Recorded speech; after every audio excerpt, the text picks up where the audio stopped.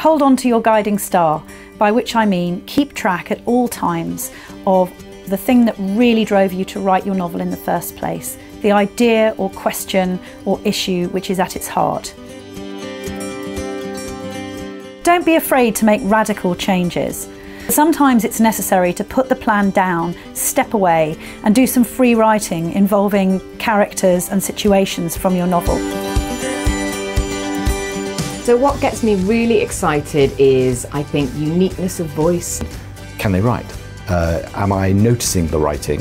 Is that a good thing, or is it a bad thing that I'm noticing the writing? Submissions that tend to grab my attention first are ones that have a real clear sense of place and time. It is actually the thing that I find is most ignored by debut novelists.